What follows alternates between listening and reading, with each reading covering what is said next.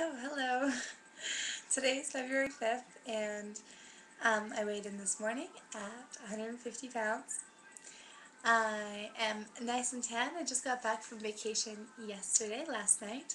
I went to Cuba, and I discovered a new, well, it's not really a new workout, but it's new for me.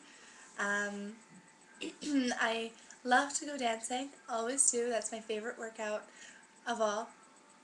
And I discovered salsa and merengue. Merengue I knew a little bit just through uh, routine that I did when I was in grade 8, but I learned how to really merengue and I love it. And also salsa is just sexy and fun, and um, but I know how to shake my butt, and now my back really hurts. If you've had this, let me know how to get rid of it because it's really sore. Um, yeah, and that's pretty much it. I went to an all-inclusive resort, so and we were advised not to drink the water, so that left us a lot of alcoholic drinks because they didn't have a lot of um, other things to drink other than soda. So I thought, go big or go home, and now I'm paying for it. However, I did get a nice little tan, which does make me look a little slimmer, but check this out. Oh, you can't even see. Oh well, you know what, I'm not going to be showing off that much skin on YouTube, not yet, not until I look sexy!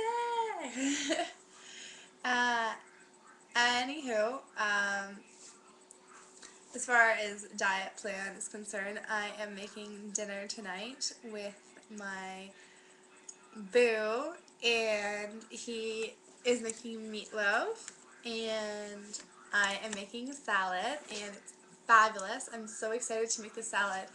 I'm actually, it's going to sound really bad, but it's going to be really delicious, uh, putting feta cheese in whipped eggs, and then breading them, and then putting them in the frying pan and adding that on top of a mixed green salad with tomatoes and spinach uh, and red onion, and it's going to be, oh, and I'm thinking I'm probably going to add some black olives just because I love them, and then putting a light vinaigrette on top.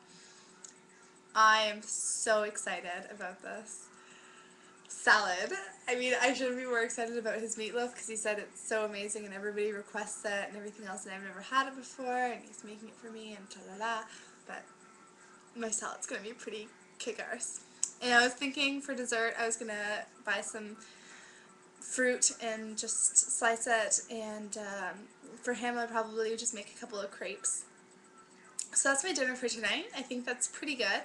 I'm not going to have a whole lot of meatloaf, to be honest.